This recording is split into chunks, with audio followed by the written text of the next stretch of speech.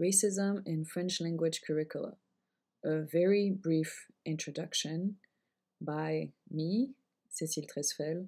I am assistant professor of French at Williams College, and my email is ct7@williams.edu. Hi, I'm Cécile, a white French professor at Williams College. In the past year, I have, like many of my colleagues, awakened from what Sonia Renee Taylor refers to as our collective slumber. In an Instagram video from June 7th, 2020, she reminds us, I'm sitting here in this reflection about how confusing it is as a black person to see white people wake up to the nightmare you've been living in forever and then rush to get on the train. There is a cost to your sleeping, and that cost was taken out of the lives of black people and people of color all over the world. Your slumber was not free. You should wake up and get to work like, let me find out what I missed. So, welcome to Awakeness. We've been up and now you have to catch up, and you need to catch up with great self sufficiency. Glad you're awake, get to work. So, this presentation is me catching up and finding out what I missed, and is meant as a conversation starter with those of you who are also waking up. In order to develop sustainable anti-racist pedagogies for the French language classroom, I believe that it is important to first identify and name the different ways in which our field is racist and how we, as instructors, have contributed to enforce and normalize this racism. I would like to thank the anti-racist educators from whom I have learned so much this year. Erica Hart, Sonia Renee Taylor, Bettina Love, Cornelius Miner, Shay Martin, Liz Kleinrock, Anna Duque, Luisa Alejandro Tapia, Terry Cowie, Britt Authern, Tiffany Jewell, Akia Key Gross, Jonathan Rosa, Nelson Flores, Cheryl E. Matias, Cass Miner, Paul Gorski, and Roxana Blancas Curiel, to only name a few. In this brief introductory presentation, I will share a summary of my observations of the way racism permeated my teaching of French. This list is in no way exhaustive, and its objective is to serve as a first step towards a lifelong commitment to anti-racist work. The different elements that I will present on are vocabulary describing one's identity, vocabulary describing one's origins, textbooks, thematic organization, textbooks, representation, movies, French banlieue and the white gaze, pronunciation, accent reduction and glottophobia, and the gender binary. So an important thing to know is that the word race is taboo in France because it is seen as actually conveying racism. The word that was put in the Constitution after World War II has actually been erased from it recently. Because the French Republic relies on a universalist model, there are no statistics about race, which prevents thorough analysis of structural racism. This is a big conceptual and semantic difference between France and the US that is going to be a key element of intercultural competency for students. Grace Lee and Rokhaya Diallo explain this difference in episode 2 of their podcast, Kif Taras, Why is the Word Race Taboo? Rokhaya Diallo has also written many articles on the topic, such as this one, France's Dangerous Move to Remove Race from its Constitution. Additionally, the word noir is also taboo, and many French people use the English word black instead to refer to a black person. And I highly recommend the extra scenes of Amandine Gay's movie Ouvrir la Voix, Speak Up that are available on YouTube. One segment is entitled Il s'agit d'un black and addresses this issue. This crucial semantic and conceptual difference, if not addressed, becomes a problem as early as in 101 when we encourage students to introduce themselves, describe others, and to work on the concept of identity. This lack of resources to talk about personal identities also shows up in some textbooks modules about one's ancestors. Too often, chapters devoted to one's origins are centered on a European American model. The American students are asked where their ancestors came from, and the answers only suggest European countries.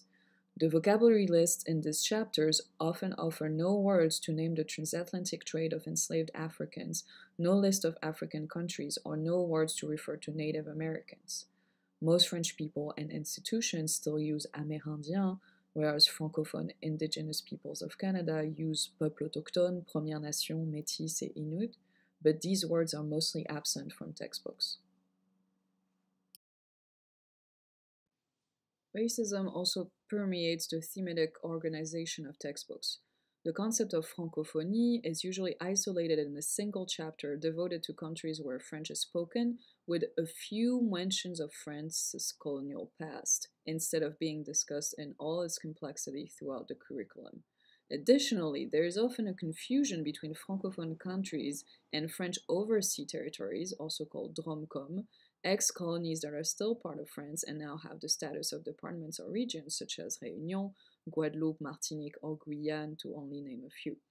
These territories are very rarely talked about throughout the textbook or only in a tourist way with a focus on food or travel.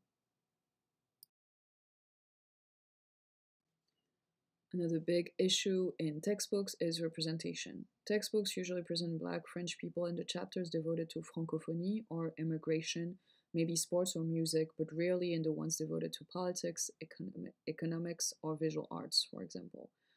In general, Black French people are rarely presented as experts in our curricula. I have added 3 pictures below, one of Dr. Maboula Soumaoro, maîtresse de conférence à l'Université de Tours, one of Dr. Mamfatou Nyang, Associate Professor of French and Francophone Studies, and one of Amandine Gay, Film Director. Racism is also present in the way we show movies in our classrooms about the French banlieue that perpetuate the white gaze and are directed by white directors. Mamfatou Nyang has analyzed this phenomenon in her most recent book, Identité française, Banlieue, Féminité et Universalisme, in which she analyzes the movie Bande de Filles, directed by Céline Sciamma.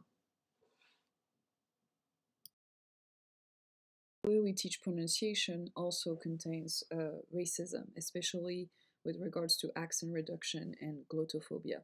Very often we suggest or enforce in our classrooms the idea that there is a proper way of speaking French, which leads to discriminate certain accents that are seen as incorrect or even mocked.